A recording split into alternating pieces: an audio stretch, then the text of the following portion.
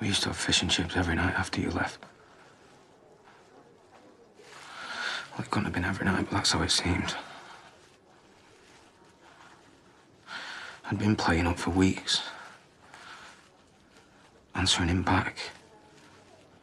It was just a nightmare. But he was still great. And then he lost his job. I remember him coming home that night. I remember his headlights pulling up on the drive. He slammed the door. He always used to tell me off for doing that. I must have rushed out to see him or something. Because I remember he just pushed straight past me. He'd forgotten the fish and chips. I think he made me something else that night.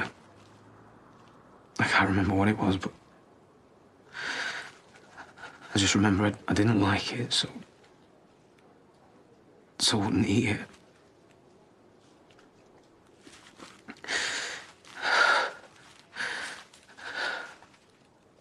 He just started shouting at me. But really shouting at me. He sent me up to bed.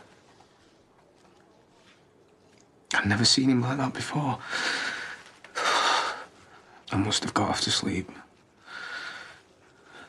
Because I just remember waking up to something smashing. A plate or a glass or something, I don't know. But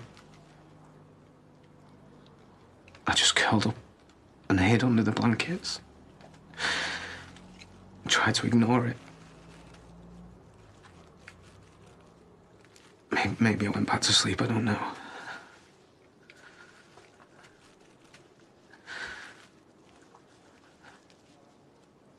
But then I heard the door creaking open.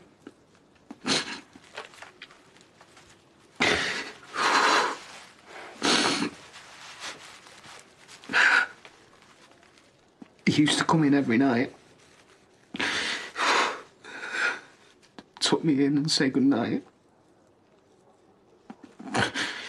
Just thought everything was going to be all right, but it wasn't.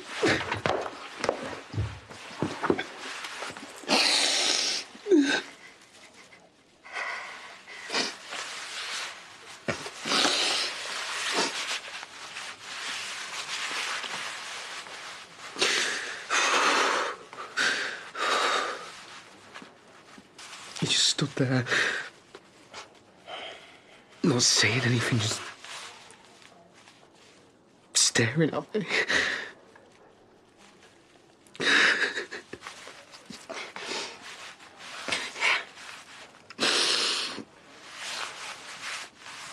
And then he came over to the bed.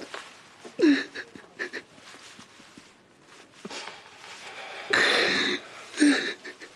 look on his face. And then he just...